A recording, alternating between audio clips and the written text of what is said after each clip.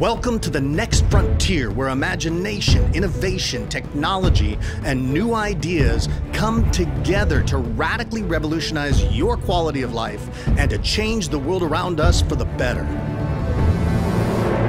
All right, here today with Gloria Allred. I am so thrilled to be here with you. Well, thank you very much for inviting me. Yes. I mean, you've got such an illustrious career. You know, I've been studying and looking back and reading through your books, the commentary about you on multiple media outlets now, and you've been a feminist, a victims' rights advocate for how many years now? Almost 40 years. I've been a civil rights, victims' rights attorney. Wow. That's and you've worked with cases, everything from, did you have something to do with O.J. Simpson? You did. You represented Nicole Brown Simpson? I represented the family. Oh, the family. Of the deceased, Nicole Brown Simpson. Correct. In the criminal case. Got it. Oh, in the criminal case, did yes. you? Wow. Boy, that was a tough one. That's when you've got everything against you, and it kind of brings me to the theme that I'd like to touch on here for our conversation is that it seems to me that all these cases that you've done over the years have been David versus Goliath type cases.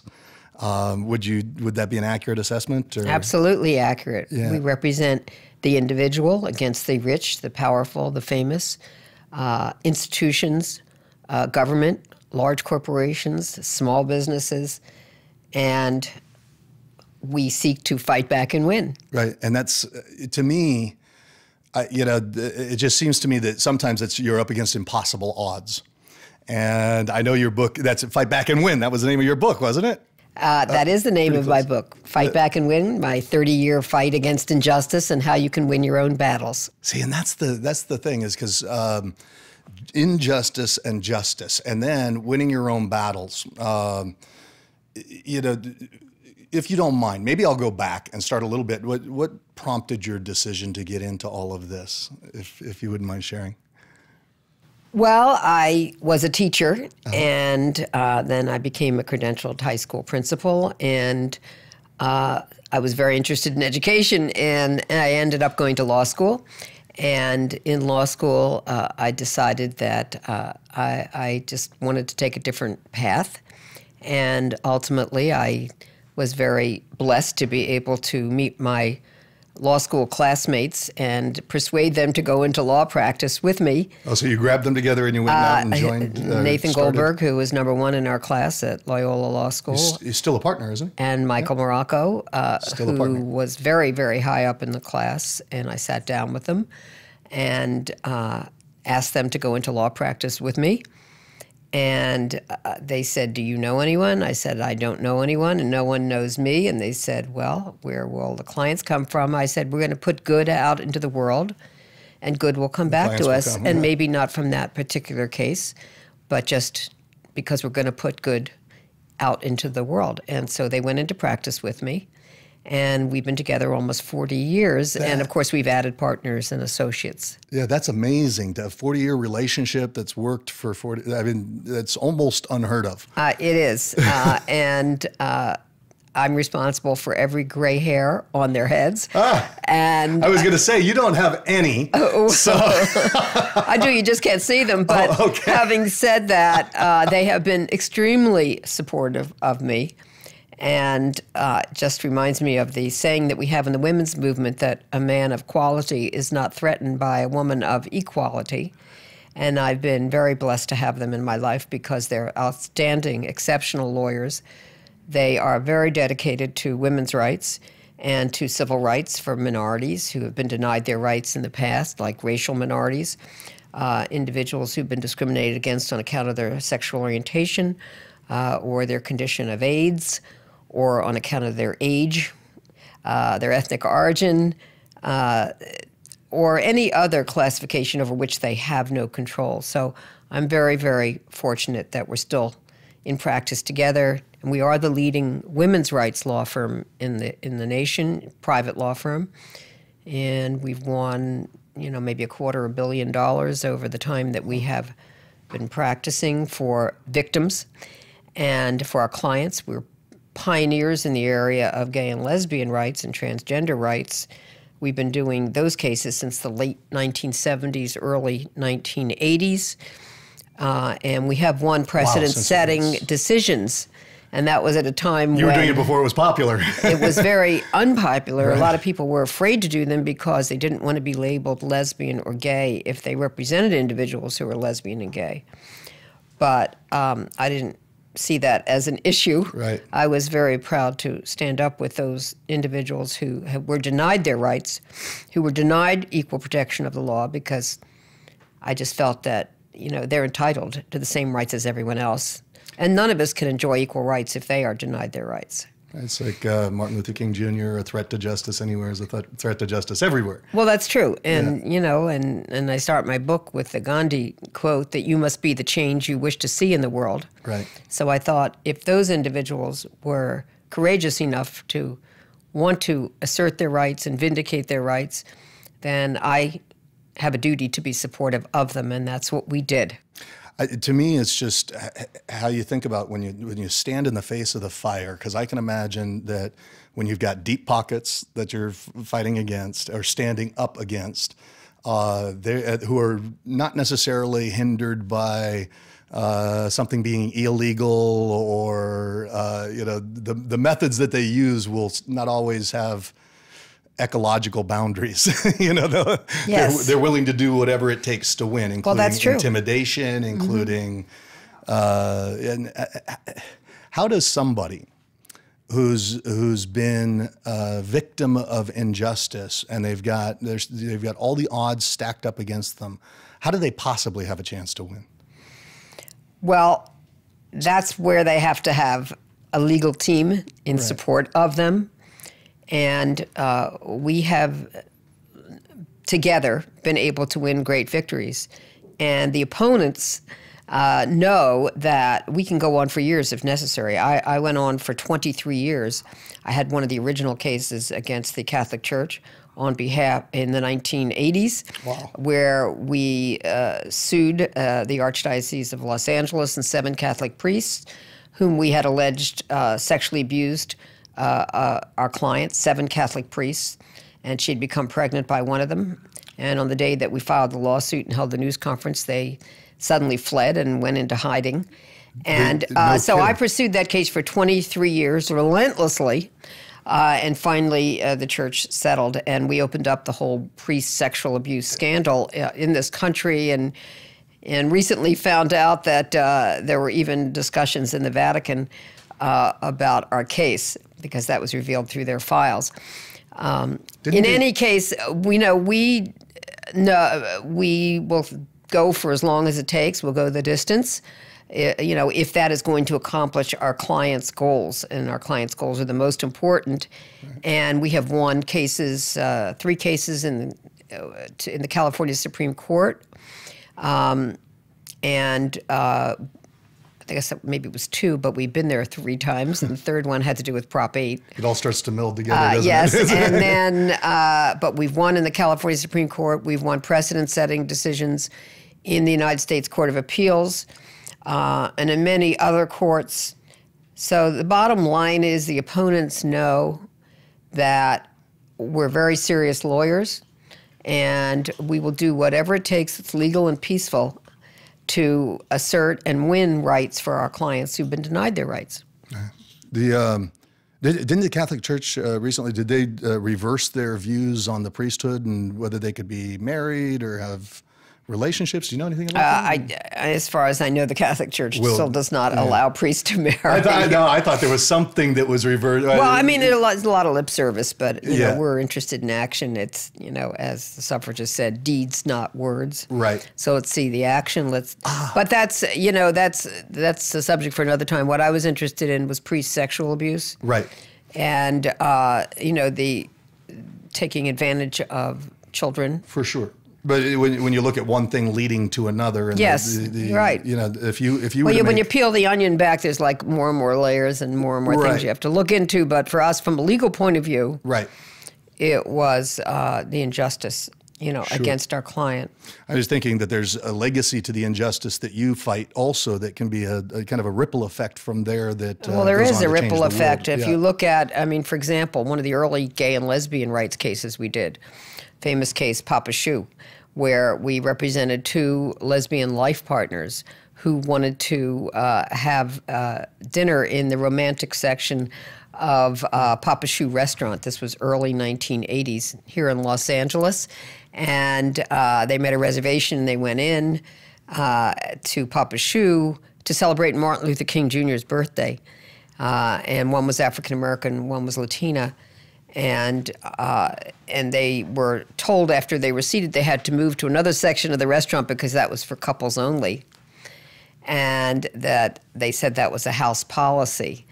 In other words, only opposite-sex couples in the romantic section, and they didn't want to move, so then they asked for the owner of the restaurant, who reportedly came by and said, well, there is a city law, there's a city ordinance that prohibits two people of the same sex from sitting in the romantic section of the restaurant. They could sit anywhere else in the restaurant, but not in that section. So they said that, well, we're businesswomen, but we don't think there is such a city law. And then they said later, well, we talked to each other and decided what should we do? What would Martin Luther King Jr. want us to do? And they said he would want us to call Gloria Allred. So they did. And they came in and we had to decide, well, is that a trivial matter or is that an important civil rights matter? And we decided if you think that Rosa Parks having to sit in the back of the bus was just about a bus ride, and nothing else, well, then you think this is just about a booth in a restaurant. But if you think that equal rights in a business, equal service, being treated with respect and dignity matter, then this is an important civil rights case for lesbians and gays. So we took it, and I'm very happy to say that we won in a court of appeals. And it was a precedent-setting case, and that no business can discriminate against a person who is gay and lesbian. And we were able to cite that as a precedent, our own precedent, in cases later on. Right. So we've had many others could do the same. We've had many other cases like that. So there's not through just the a ripple 80s, effect, through there's the a tidal wave effect. Yeah, we had a big AIDS discrimination case in the 80s against Jessica's Nail Salon. Fought that one for 16 years, and we ultimately won 2 precedent-setting decisions in the Court of Appeals. We fought that even after our client, Paul Jasperson, passed away. May he rest in peace. And upheld the West Hollywood City Ordinance, prohibits businesses from discriminating against persons who are perceived to be HIV positive or have AIDS. And we also won a precedent-setting decision that even after the client has passed away, in these kinds of circumstances, we can still win an injunction. That was a precedent. So we were out there early, often, and continue to be. All the way up to the marriage case. Of course, we were the first in California to announce that we would challenge the ban on same-gender marriage, in other words, on marriage equality for same-sex couples, if our clients were denied a marriage license in the Beverly Hills courthouse, which they were, and then we filed a lawsuit, went up to the Supreme Court of California, and won the right to marry.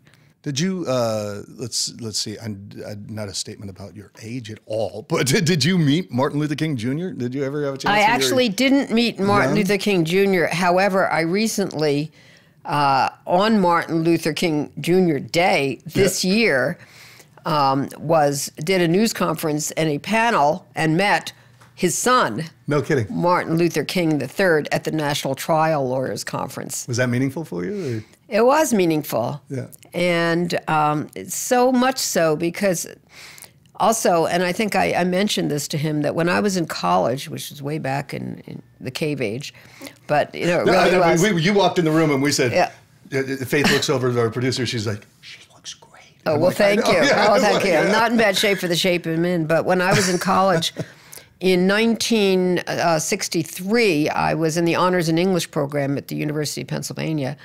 I had to do a dissertation. And I said to the professor, Professor Chester, who was the chair of our honors program, I said, I'd like to do my dissertation on African-American authors, novelists. And he said, well, why would you want to do that? I said, because I've never read anything by an African-American author. And he said, well, they haven't written anything worth reading. I said, well, Professor, I guess I won't know that unless I read them. And he said, well, you'll take a risk then. You may not get honors in English if you do that. I said, I'll take the risk. Huh. So I took the risk just because I was intellectually curious. Sure. And then I submitted my dissertation. And everybody else got honors in English, and I heard nothing. And then a few weeks later, James Baldwin appeared on the cover of Time magazine, and I won honors in English. Wow. We got to take a break right now, but it's such a perfect place, but we'll be right back. When you think of heroes... I have to say later, if I may. Please, oh good. Do you want to continue piggyback on that? Yeah, please. Years later, I had done my dissertation on James Baldwin, Alex Haley, and Ralph Ellison. Years later, I came to represent the wife and then later the widow of Alex Haley, and actually went to his funeral. Wow. In the South, sat in front of his coffin outside in a big field, a tent, with thousands of people there.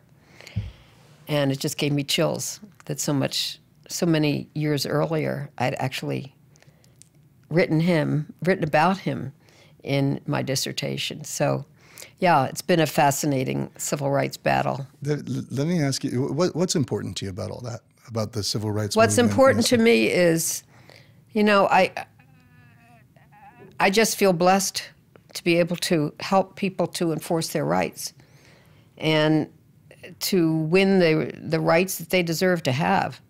It's a great battle. It continues, by the way, today. Yeah. In 2015, you know, even more challenges. Yeah, I mean, we have not won our rights. I mean, obviously, we have the marriage equality battle is soon to be before the U.S. Supreme Court, and I'll be going to that, and hopefully be able to watch that argument. And I'm going to be there with two attorneys and the clients whose marriage equality case from Michigan is going to be before the court. And I had them here in my office. We did a news conference together just within the last month or so. And I'm just very supportive of them, and I want to hear the arguments. I was there when the Prop 8 argument was argued before the U.S. Supreme Court. So it's very exciting to see how far we've come, but we still have a long, long way to go. We have a long way to go for women's rights, you know, because women are still being sexually harassed, they're being sexually abused, they're being economically discriminated against, they're victims of violence. You know, my whole involvement in the Bill Cosby issue, where more than 40 women have come forward publicly and alleged that they have either been drugged or sexually assaulted or both. And when you sit down with these women, because you have, you know, you have a sense of what's real, of looking, like when I look at you and I see the emotion in your face and I see your skin color changes when you talk about civil rights and how important it is to you. And I read you in a different, like, I know that sometimes people can come under attack. I watched a couple of video interviews where reporters were attacking you for various things, and you know, they would classify you or put you into a box of being somebody who is you know, not an ambulance chaser in this context, but you throw that away, and I'm looking at you going, hey, you're somebody who cares deeply about civil rights, much in the same way that an MLK would care deeply about civil rights. And when you sit in front of these women on the Bill Cosby thing and you have conversations with them, this is the real deal. Yeah. I mean, first of all, I mean, the suffragists and Martin Luther King Jr., may he rest in peace, they were all attacked so much more viciously than I've been attacked. So, you know, I always consider, I guess I must be doing something important if people think if they're out attacking, right? They need to attack me. And so that's just the nature of civil... Fox News, I saw. Well, it's the nature of civil rights, that, you know, you're going to be attacked. It's not for the faint of heart. It is for people who are willing to be warriors, who are willing to be fearless. And, I mean, the suffragists said that women who are not willing to risk the displeasure of men are never going to win anything significant for women's rights. And that's I read someplace, paraphrased, but it's pretty close. Yeah. And that's true. And, you know, you have to be willing to give it and also take it. But I also say if they're calling me names, then actually that's a good thing because that means they have no argument. If they had a good argument, they would give it. And if they resorted to calling me by my genital parts, then it means that they just don't have a good argument. So this is the way it is. I'm not a politician. I'm a civil rights attorney. I'm not a philosopher. You know, I'm out there in the war zone. For women, we live in a war zone, and there's a lot of bleeding on the war zone path, and, you know, a lot of people are being hurt. And I got to carry them across while, you know, the bullets are flying, so to speak. And this is the way it is. And for anybody, you know, it's like doing heart surgery. If you don't like blood, this is not the path for you to be a surgeon. I'm used to it. You say you're not a philosopher, though. I mean, it sounds like there's a deep philosophy and there's a deep, what do I want to say? A deep consciousness behind what it is that you're doing. It's not just that you got into law and you're fighting cases. I guess what I mean is I admire Gloria Steinem, and she really has a philosophy of the movement. But what I'm saying is I'm more of the general who's out there in the war zone, and it is a war zone for women. And when you attack the rich and the powerful and famous, when you attack institutions, when you want to win change, because status quo is what people are comfortable with. But when you want to get out there and win change, when you name names, when you say we're going to have it, we're going to have it now. They're coming after you. They're coming after you. So that's fine.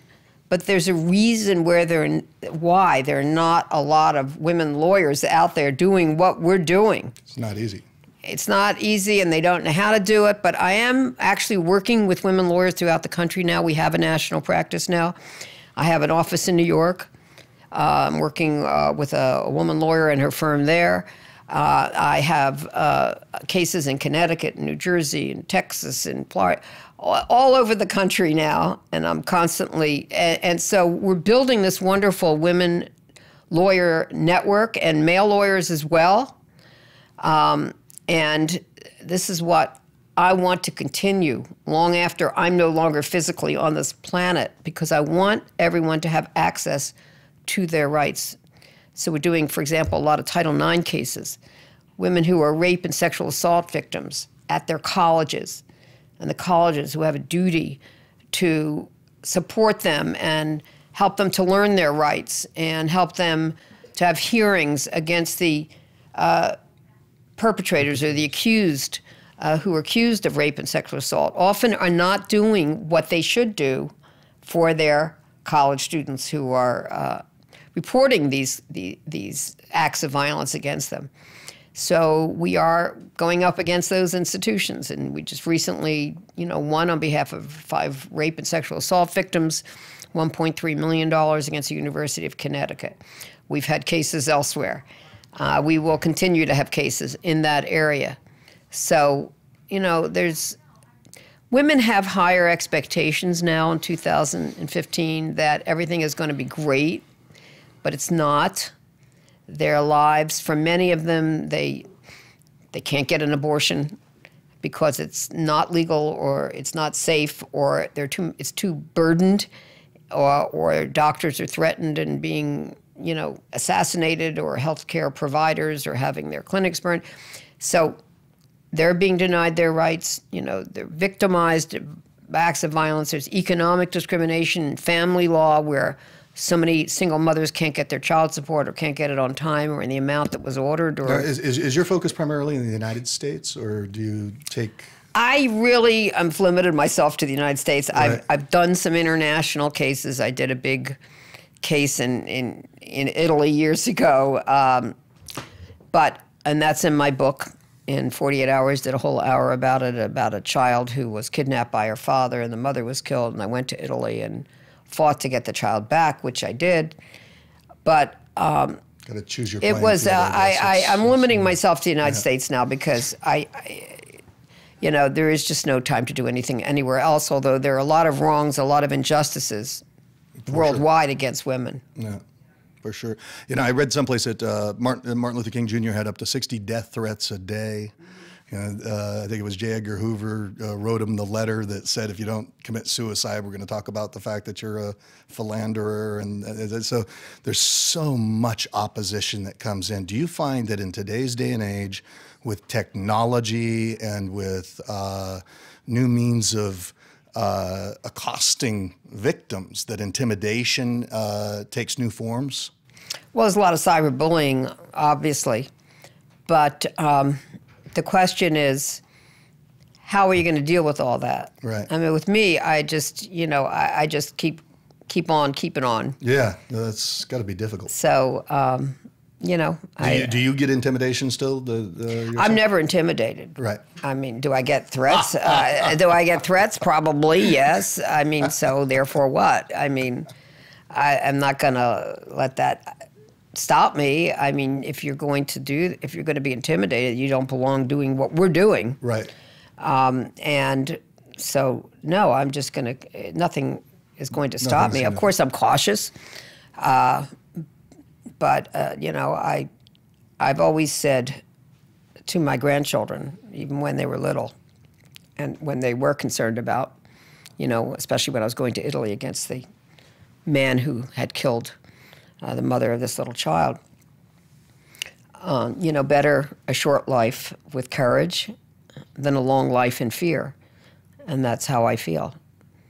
So, but I've been fortunate to do this for many years. I hope to be able to do it for many years to come.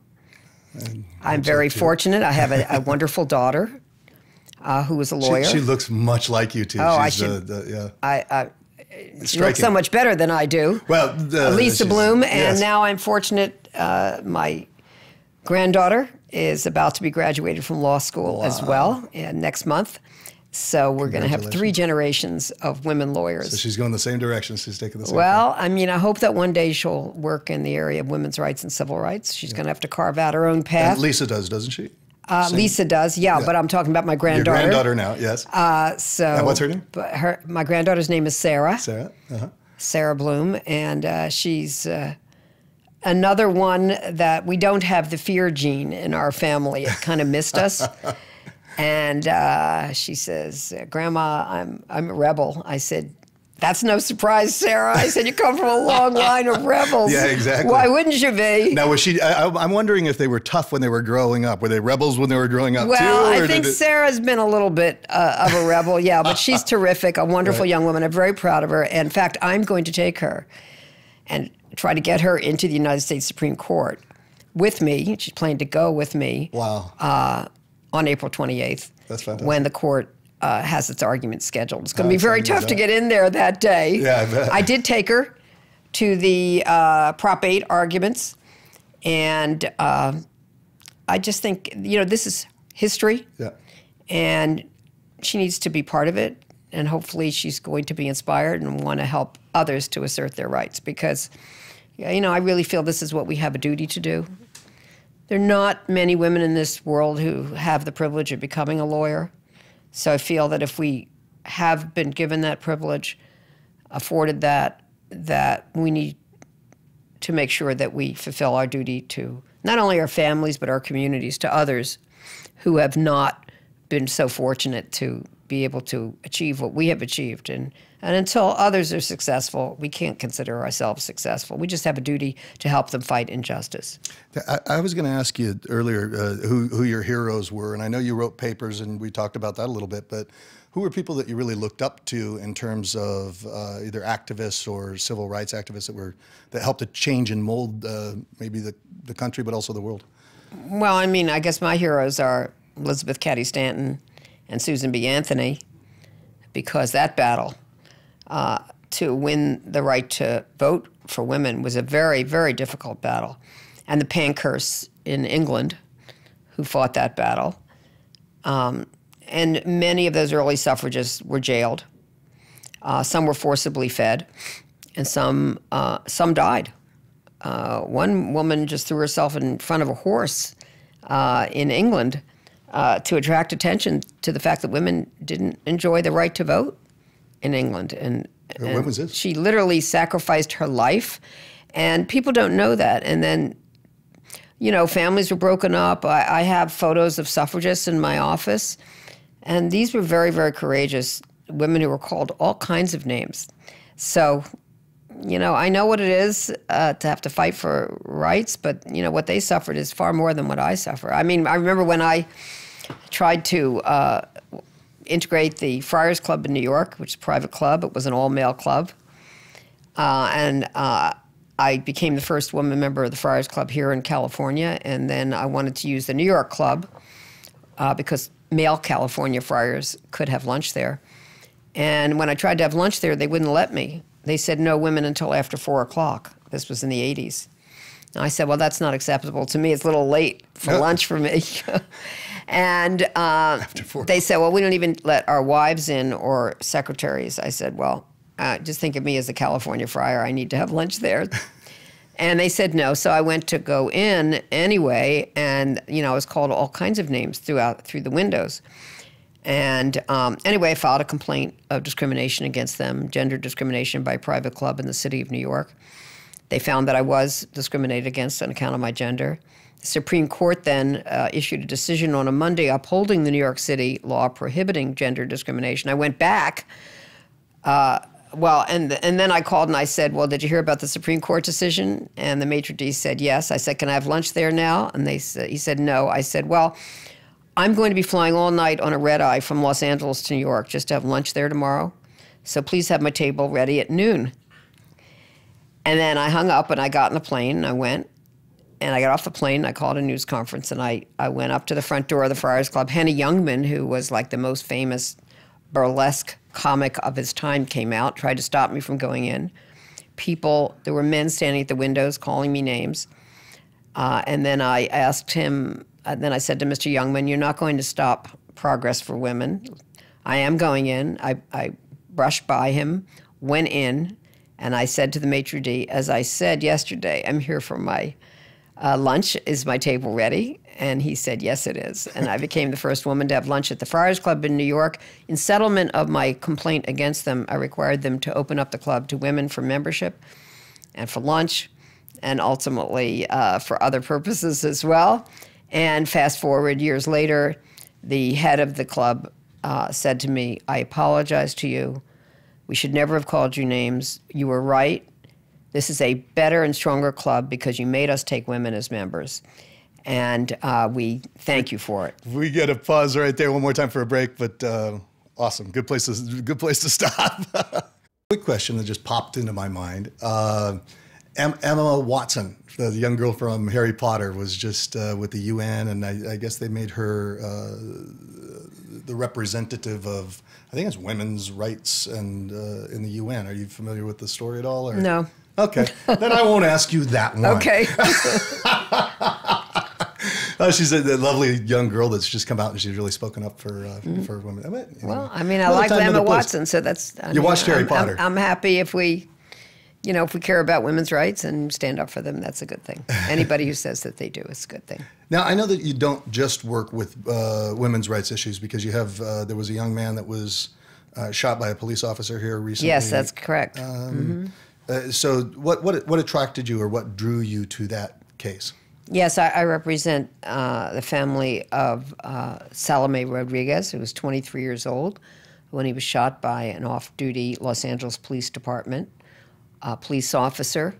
And the officer, Henry Solis, then fled, apparently to Mexico. And it's reported that his father, Victor Solis, drove him, and there's video of them, going through customs, crossing the border, and of course now he has been arrested, the father, and there is a fugitive warrant out for Henry Solis as well as a murder warrant, and he's still at large.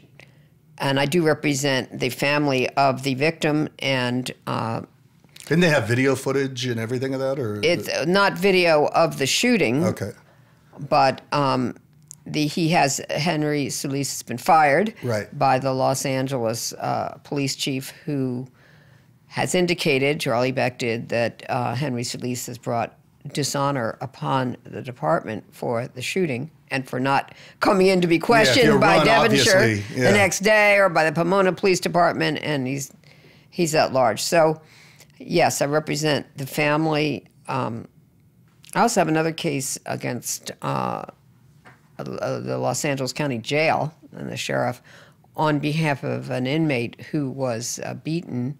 He has serious mental health issues, and we allege should never have been beaten. And it's a long story, but I'll just leave it at that. But we have a lawsuit going in that regard. So, I mean, these are people who are very vulnerable to abuses of power. And again, you know, people need to be accountable. Institutions need to be accountable if they have abused that power. And that's what we are alleging in both of those situations, or likely will allege. We haven't filed a case yet on behalf of the deceased victim, but I was at the church with the family last week and at the burial site, and they're very, very lovely family, and it's just heartbreaking to them because they love their son, their brother, their cousin. He had no criminal history at all, and the reports are that he was shot when he was running away. Right. And when you look at it, abuses of power have been there throughout all of history. Mm-hmm. And the abuses of power are often sometimes by individuals or institutions which condone it. I mean, you take San Diego, for example. A couple of years ago, I represented the first woman. We filed a lawsuit and had a news conference against the mayor of San Diego, Mayor Filner. I think I remember something. Mayor of the 8th largest city in the United States. And alleging that she was sexually harassed. She was the director of communications for Mayor Filner. And after we did that, it had an empowering effect on other women, because every day after that for 19 days, another woman came forward alleging that she had been sexually harassed by Mayor Filner. So anyway, ultimately, as a result of the mediation of our lawsuit, Mayor Filner had to step down as mayor. Right. And women were empowered. And, we're just so proud of our clients that they have courage. I mean, for me, courage, that's just, in my genes. That's what I do. Were they all ultimately compensated, or was it more I only represented that one woman Right. in a lawsuit, Irene McCormick, and yes, we did reach a settlement for her. Right. And she was very happy with it. And all I can say is that, this is what it takes often, because otherwise, injustice goes on and on. It can go on if fear is the weapon that is often used to keep women and minorities in their so-called place, which is as doormats, as second-class citizens down. Once they break that silence and take constructive and positive action in a careful but a strategic way, then often they become empowered and they can win their rights. Right. So, but it's hard, because there is a lot of fear out there, and there are risks. There are real risks for people who break out of that fear. So they need to really go to an attorney and get advice before they decide what they're going to do. How often do you find that these people have been intimidated? I mean, you look at the Lance Armstrong witness intimidation over all that time and stuff. How often do you find that people have been intimidated or have been, attacked and really gone after and bullied into silence by the time you get to them? Often. And sometimes their fears are real, fact-based, and sometimes they're not. They're just afraid. Right. So I think it's important to replace information, and that helps with fear, and that helps to dissipate the fear. Yeah. And sorry to take your word. No, it's all right. Both at the same time. And then to provide options. And that's what we do. I get emails from people all over this country, women desperate for help. And a lot of men, too, who want justice for their daughters. And they want to know, what can they do? When can they do it? How can they do it? Who who can help them? Can we help them? If not, can someone else help them? So they need access to justice. And I know that sometimes the police aren't going to do it. They don't necessarily step up in every occasion. I'm sure that they're busy. I'm sure there's reasons. You go to the federal government. The federal government's very careful about what they pick and choose and may not be there for you. And oftentimes there's just no resources for people that really need that justice. Well, I often say that, no one, as far as women are concerned, or minorities, no one's ever given us any rights. We've always had to fight to win them. And that's what we do. Right. So if we're going to, hope is a child's word. So if we just sit there and hope, nothing will change. But if we get out there and take positive action to win our rights, there will be change. But it's really up to us. And, that's what President Obama indicated in his campaign. He was all about change. And yes, we have to, but it was necessary for the people to decide that they wanted that change enough to vote for him. Right. And so now we're seeing change. It's hard fought. Oh, very hard fought. But, it's what Mother Jones said, don't agonize, organize. So, for example, the gay and lesbian community has become very empowered over the years because they have organized to win the change. They are still fighting for the change. Right. They know it's not going to come unless they stand up and fight for it, as they did in Indiana, as they are elsewhere.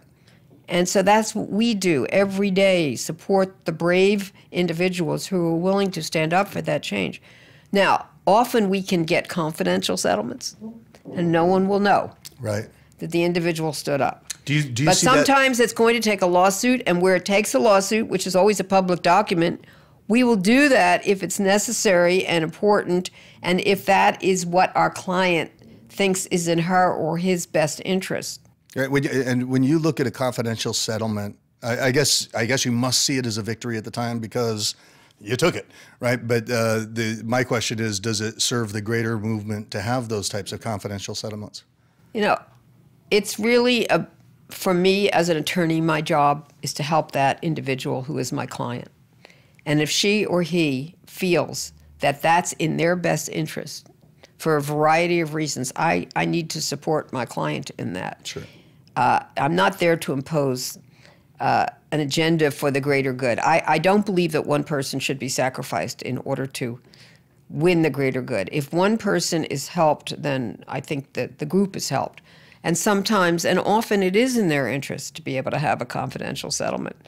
And sometimes they decide, no, it's better for them to have a lawsuit. So it really depends on the individual facts, and these decisions are made every day. And whatever they decide is best, as long as they're making an informed decision, is what I'm going to support. Now, when you look at civil rights in terms of the battle that Martin Luther King Jr. was fighting, and where you're really standing right now in terms of is feminism the wrong term? No, feminism is just about winning equal rights and equal protection under the law for women. Okay. With men. Yeah. So when you look at that, do you feel that one has moved further than the other, or one's one what? One of those movements between we had people of color. Oh, I see. Yeah, and then now we have the women's movement. Do you feel that one has advanced more than the other, or are they still on equal footing, or? I don't think the women's movement is where it should be. Right. And I don't think that we have been able to organize as a movement in the most effective way. And why do you think that? I mean, I think that the better organizers are those who've organized to win equal rights for African Americans and for gays and lesbians, even though there still is a need to bring lawsuits for both of those groups in order to win rights. But for women, I just don't think the movement has been as effective. I mean, I'm not a grassroots organizer. I'm a lawyer, and I do lawsuits. Right. Although I did organize or help to organize a protest against Bill Cosby in Denver, which is online and which was quite passionate. And I might add, I think very successful. I was very proud of those women who came forward, and also men who picketed. And that will likely go to settlement. Well, I guess but I'm saying in general, I just think that the organizers of the movement need to do a better job in speaking out against injustices. However, this is a war that's being fought on many fronts, and I just think they can do more. And what do you think are the impediments for women? Because I know, like, I teach seminars. I've taught all over the world and thousands of people. And I hear the biggest things that I hear from women is that one of their challenges is stepping up, yet not becoming too masculine, and keeping their femininity as they're looking to express themselves. Okay, I don't know what all that means. In other words, they're not fitting the gender stereotype of what a female's supposed to be. That's what it sounds like. It sounds as though you're saying, okay, they're afraid that they're not going to stay within the female stereotype of being what? Wearing a dress, kind of being very polite and very cautious and kind of within that little tight little boundary. Kind of. But I mean, because it's them saying it to me. It's like them saying. Yeah, I know. Well, then we got to get rid of the stereotypes because it's not, first of all, stereotypes are dangerous and restrictive. And they actually can end up, with women being denied employment opportunities, educational opportunities, financial opportunities, and becoming victims of violence. So, well, I think like when you look at assertiveness and all those things that would come with that some might attribute to being masculine qualities. Well, that would be a stereotype. Yeah, some. I think some. Well, there's always some who have stereotypes about minorities and about women, and so we need to educate.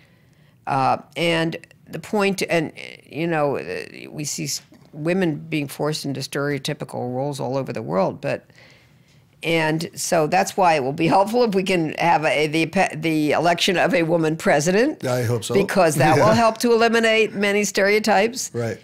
So that women are not just the wives of presidents and not just going around kissing babies and I think that's all the presidents do. Well, do you know what I mean? I do. And it's all, but right. Yeah, but I'm saying we need to have the commander-in-chief be a woman. Sure. Hopefully a woman who cares about women's rights. And, we need more, we need equal participation of women in state legislatures, in the United States Congress. As we say, are we not seeing that now? Women's places in the House, the White House, the House of Representatives. We don't have equal representation politically. We don't have equal representation financially, employment. Sure, yeah. We have the glass ceiling. A lot of women can see to the top, but they're not up there. Not equal numbers as CEOs of Fortune 500 companies. That makes no sense to me either, by the way. And there's a lot of sexual harassment that goes on, and that is a barrier to the enjoyment of equal employment opportunity. That's actually one of the number one things we do in our law firm is fighting sexual harassment for victims. And that means that they're in a no-win situation. If they say yes, then ultimately, the boss may get tired of them and then they don't have a job. Right. If they say no, then the boss may go into ego shock. And then they don't have a job. So it's a barrier. And, this is, we still have a long way to go for women. And the reasons where and why we don't yet enjoy equal rights. Okay, got to take the last break. We'll be right back. Okay, so a big question for you. In a male-dominated, so we're saying that in the workplace, we've got it's a male-dominated environment. We're saying in terms of salary, in terms of those types of things, in terms of positions of power, we do see more and more women are coming in and they're making an impact. My personal opinion is oftentimes women can be much better than the men that are in there in terms of managing, in terms of making things work. Women I've noticed are much better multitaskers. I've had a lot of women on teams that I've run. From a male perspective, what do you think? And I know that you're an attorney, but what do you think men can do? Because if you get a bunch of guys together, they're going to have a certain tone of conversation. What should they be doing to change that tone of conversation when women are in the workplace, in your opinion? I know it goes outside of what you...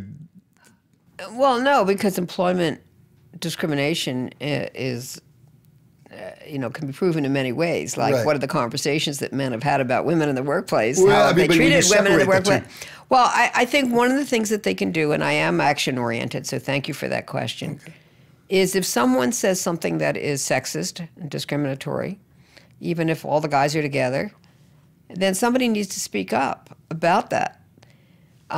It's not okay, because unless guys have the courage to have a conversation with each other about, well, that's not really true about women. Well, They're not all like that, or, you know what, I really would, don't think you should just be saying those sexual things about Right. one of our coworkers or our boss or our, it's not going to change, okay? And Because I've seen all kinds of things in the workplace. I've seen women subjected to being forced to watch pornography, to having their breasts grabbed, to have their butts pinched, to being raped in the workplace.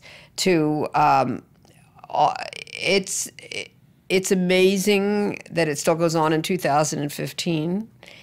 And like, we have a whole IT department here in my law firm where we're constantly downloading for evidence in our case. Some of the emails, the Instagram photos, everything that, the texts, the photos that have been sent to our clients in the workplace, our female clients, of a sexual nature, which help us to prove a sexual harassment case. So what can they do?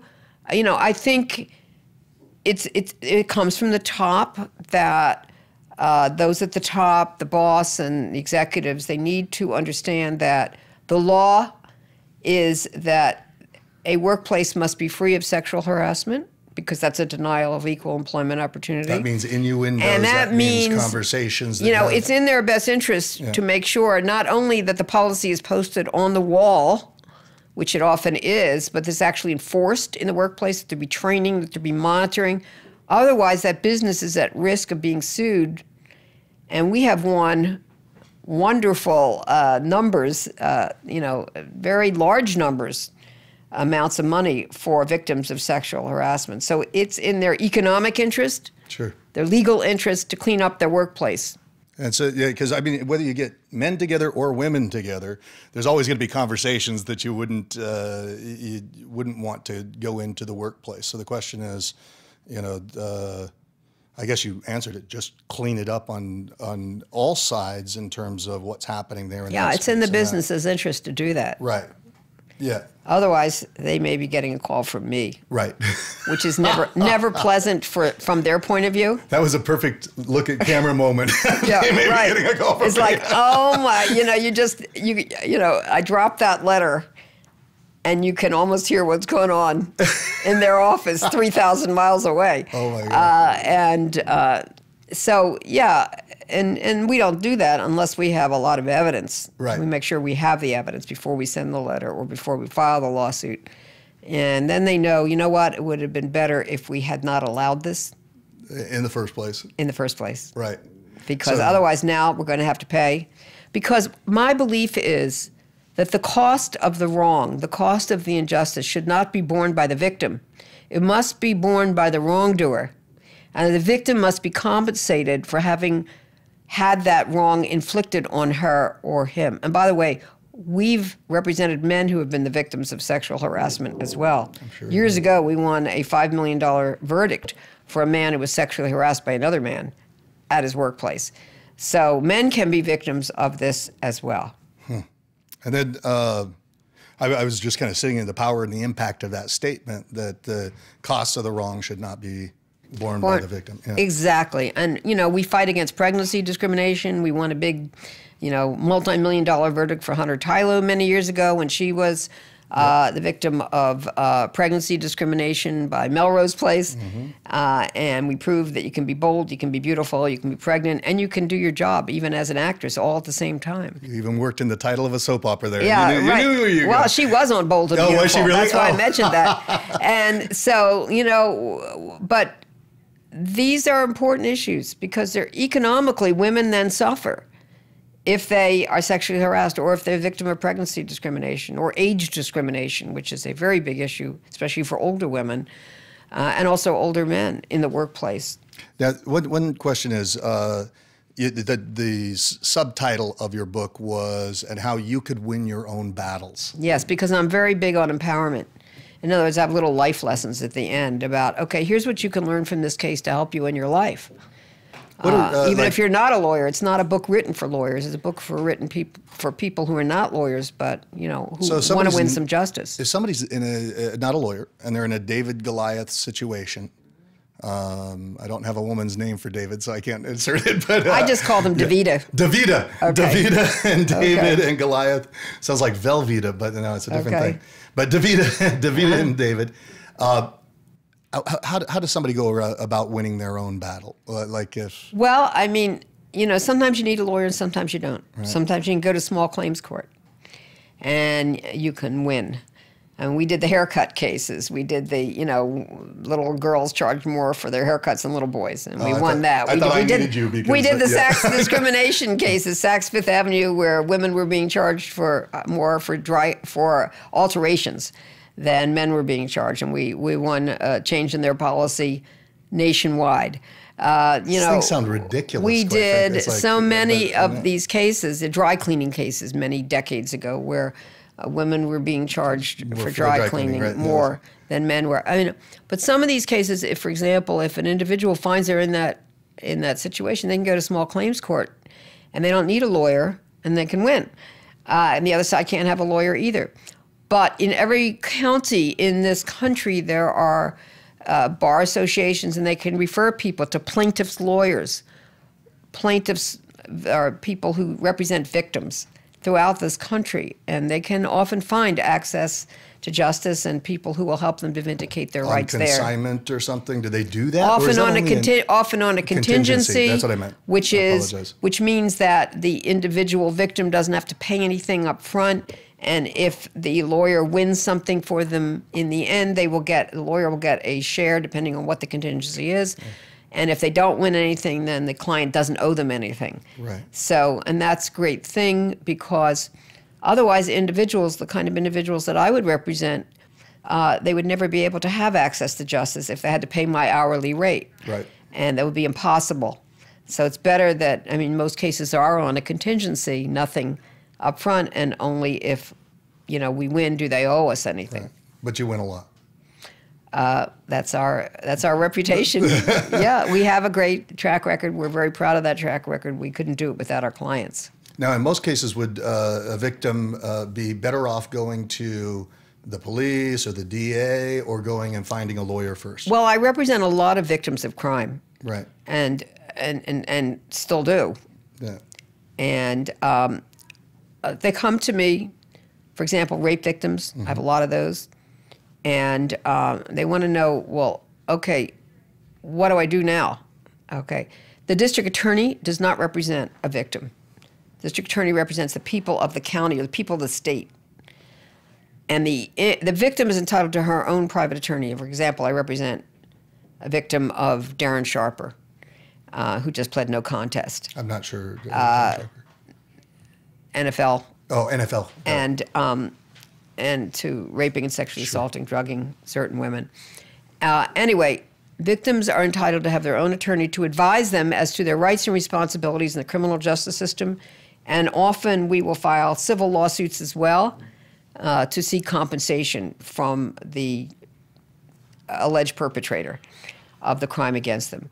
Right. So I actually think it's a good idea to come early to an attorney to get advice, to help them through the system so they know what they should do, what they should not do, preserve evidence, don't destroy evidence. This is what, just to know what an arraignment is, to know what they're expected to do, if they should go to court, they shouldn't go to court. Because often there's a victim advocate for them. That person is not an attorney provided by the DA's office. Sometimes they can't get information about what's happening in their criminal case. I can get that information for them. And it just helps them to know they've got a support person going through it. Yeah, I imagine. I know that if they don't, what it says, if somebody's extorting you, for example, the longer you let that extortion go on, the harder it is to fight. Yeah, well, it's good to know. You don't want to make mistakes. You don't want to get involved in crimes yourself, because even if you had good intentions, pushed into it, yeah. We know about the road to hell being paved with good intentions. So it's good always to get advice early on. I mean, just actually last week I was able to speak to a district attorney and try to find out what's going on in that case and why isn't it filed and is it going to be filed and what else do you need from the victim and all of that. And I think it was a big help to the victim. So, you know, we do all of this because, again, it's all about empowering women. We don't want them to be afraid if they're rape and sexual assault victims, for example, to go to the police, to go have their case considered.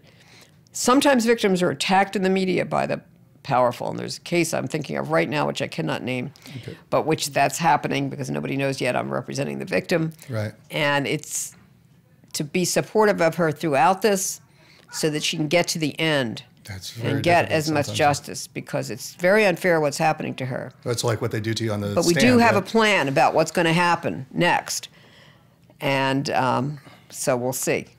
Yeah, I mean, when you step up for something, you put everything on the line. It could cost you your career, I would imagine. But she's still there, and she's still hanging in, and I think it's a help to her that she can call and talk to me about it and know that we're going to fight for justice at the right time, in the right place, in the right way. She just needs to hang in there, and she knows she's got a lifeline here, that she can talk with me, and she can talk to a therapist, and she can get through this.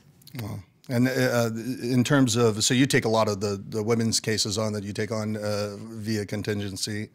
Well, I mean, I can't talk about what I do in any individual case, but yes, I would say most of our cases are on a contingency. Some are on limited contingency, some retain the rest in a contingency, some are pro bono, but I mean, most I would say are on a contingency, but it depends on the case. Yeah. When you look out, what do you see as being the ideal future from a women's rights perspective? The ideal future will be equal rights and equal protection under the law. How far do you think we are? The ideal would be that I would never have to do a case again because there would be no injustice. I don't think I'm going to see that in my lifetime. Yeah. But because when Martin Luther King Jr. said, "I've seen the other side of the mountain, it's coming," I may not make it there with you, but it's coming. And he didn't make it there with us. No, he didn't. And I'm not going to make it there either, because we still have so much injustice. I mean, when I started out almost 40 years ago, I had no idea that 40 years later there would be such a need still to fight these battles, to win these victories. Every day there are injustices. Every day I have people crying. And, I have my tables are such that people can feel free to just cry. Yeah, I see your tissues. Tears. I say first we cry and then we fight. Yeah. And there are real injustices against victims. And the extent and the scope and the severity of it is beyond anything I ever imagined. And that's why I feel I have a duty to do what I do. I have no right not to do it. I have to do this. I am driven. I confess to that. And I want to do this, and I want others to help. What are you most grateful for in regards to the path that you've chosen? I'm just grateful that I have had the opportunity to do this, and the ability to do it, and the support to do it, and the wonderful partners and associates and other lawyers across the country who are supporting me in doing this. So I'm just a kid from a row house in Philadelphia with parents who had an 8th grade education, who had no money, no car. We had nothing except we had each other, and I had a great public school education and teachers who believed in me, even more than I believed in myself. And I'm just fortunate to have been able to be where I am to help other people. So that's why I have a duty to give back. And that's what I want to do for as long as I have this gift of life. And if I can do it from the great beyond, I'll still be doing it there as well, if there is one. That's a good place to end. Thank you so much. Thank you. I really appreciate it. We'll see you on the next episode. And until then, love deeply, shine brightly, make every day an extraordinary adventure.